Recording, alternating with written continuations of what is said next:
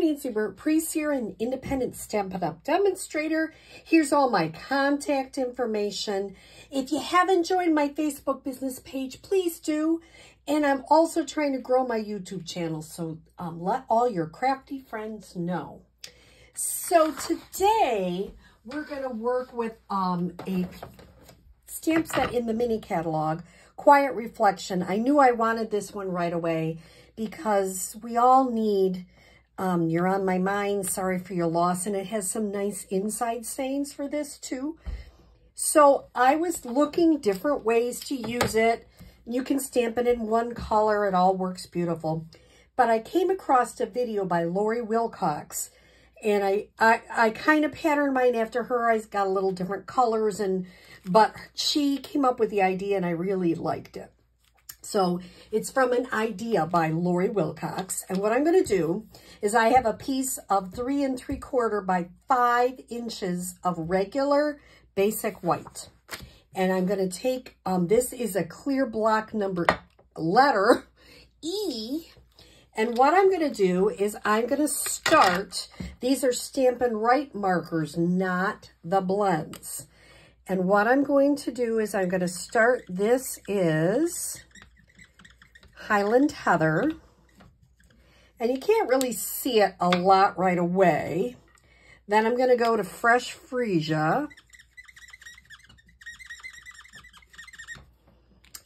Then I'm going to add a little bit of, what did I put? Pool Party.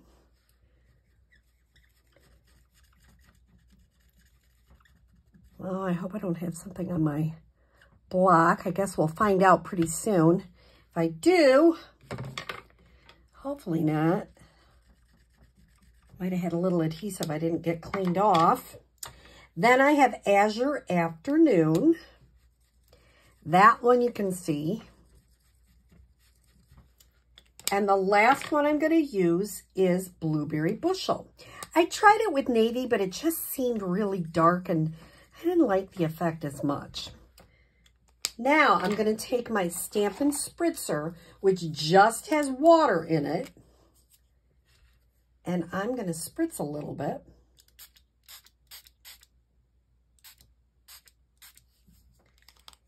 And the next thing I'm going to do is she called it a smoosh technique, and all I'm going to do is put this on the paper.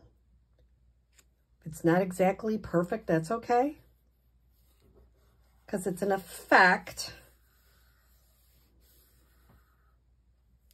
Then I'm going to pick it straight up.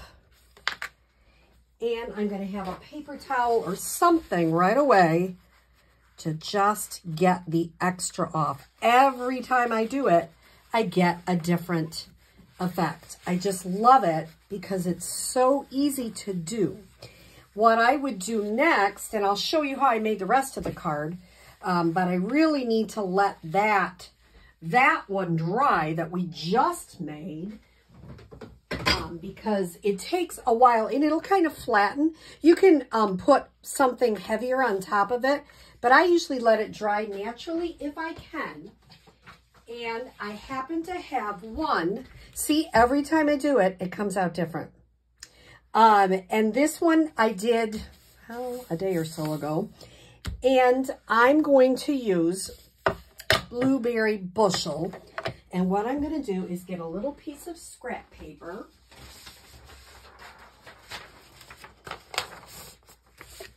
I'm ready to go here. And I am going to stamp off. I tried stamping at full strength and I didn't like the effect. So you can really try different things. I'm going to make sure I have it inked up really good. Turn it over. That looks like it's really great. And I'm going to stamp it off. And I mean, look at, if you did that on a card, that's a gorgeous effect. And then I'm going to stamp it to the side. Really pushing down, making sure I have it all on there. Isn't that a pretty? I just think it's so pretty. I like this effect. I like So Sorry for Your Loss. Once again, I'm doing that in the Blueberry Bushel. Now, when you have paper that's dried, sometimes what you need to do is add glue. And we all know I have a love-hate relationship with green glue, but it really is, or whatever liquid adhesive you use, you really need to kind of add glue on this. Because if you don't, it just doesn't lay as flat.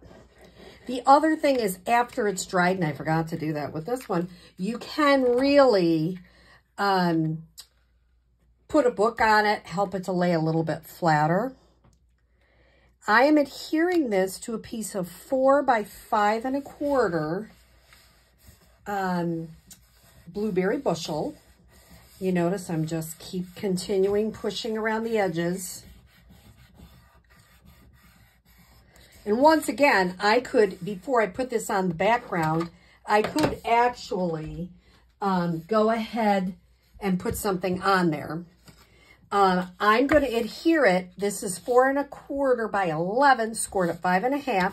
And I just put it in my Stampin' Cut and Emboss machine with the, always look, texture. This is like the paint texture embossing folder. And I put that in there just up to the line. And it just gives a little interest to the background. You don't need a ton, but I just feel like it's not completely quiet. It's a little interest. And once again, I probably would put both of these under a book to just get them flattened out. So an easy technique.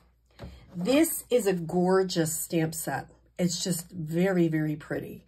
I would highly recommend it. I love the images. I've seen people use their blends and color the top and the bottom different colors and then stamp it. There's so many things you can do with this. In fact, keep watching because I'll probably do something else with this one.